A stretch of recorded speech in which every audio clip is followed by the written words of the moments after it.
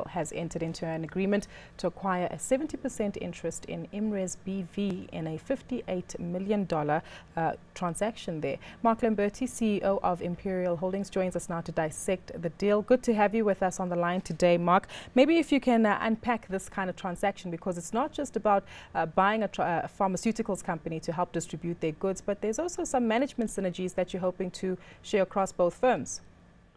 Yes, well, our approach has always been in recent times to acquire businesses where the management could, be around for a while, help us to understand the business and add to the overall competence of our own management. Within our logistics business, which did about 41.3 billion rands of sales last year, we've been driving into Africa with a growth strategy around the distribution of consumer goods, mainly FMCG and pharmaceuticals. And so starting back in 2012, we started to acquire businesses, and since then we built up a business of over 5.5 billion rand in pharmaceutical distribution. So Imres fits in very, very well with that. It's a wholesaler of pharmaceutical and medical supplies, and that goes to donors, to governments, to NGOs, to hospitals, and to retailers. And they operate out of Holland, but most of their distribution goes into Africa. So this complements what we've got, both in terms of our footprint in Africa in pharmaceutical distribution and in terms of our management strength that we'll get. We have, at the moment, logistics, warehousing, and distribution capability across 11 countries in Africa. That's about 30 warehouses of one sort or another, and we think that this adds to it very nicely. Mark, it's Nozipho sitting with Google. Just to get your sense in terms of why you're so bullish about pharmaceuticals, in particular in emerging markets. We've also seen a lot of Indian players coming into emerging markets on the back of pharmaceuticals. And with that in mind, how are you going to make sure that you're able to differentiate yourself strongly? Yes, we are. The African market is, as you know, unsophisticated at this stage in many respects.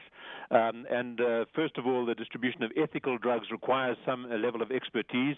A couple of months ago, I turned the sods on a warehouse in Kenya where we are able to say to our principals, people like GlaxoSmithKline or Pfizer's and so on, that we will maintain ethical drugs at a certain temperature which keeps them efficacious and so on.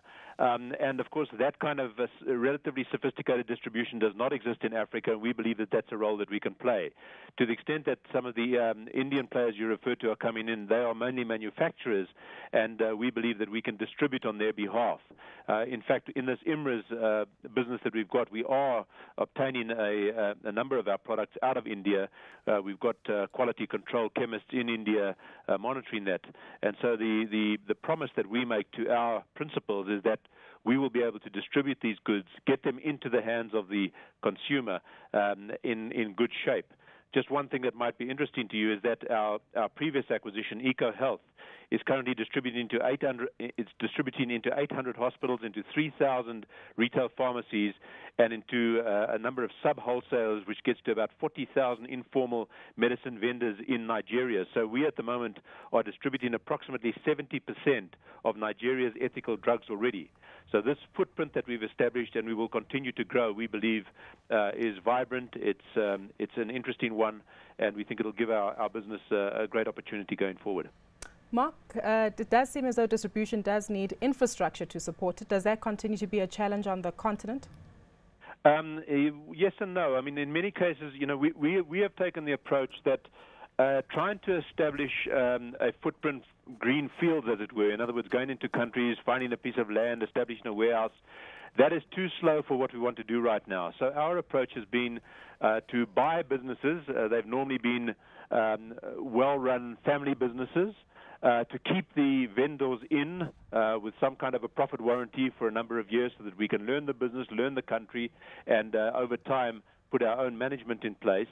And we think that doing it that way, by buying the infrastructure, is a quicker route to the footprint that we want to get than establishing it from a greenfields approach. Mark, thank you for making the time to join us. Of course, that was Mark Lamberti. He is the Chief Executive of Imperial.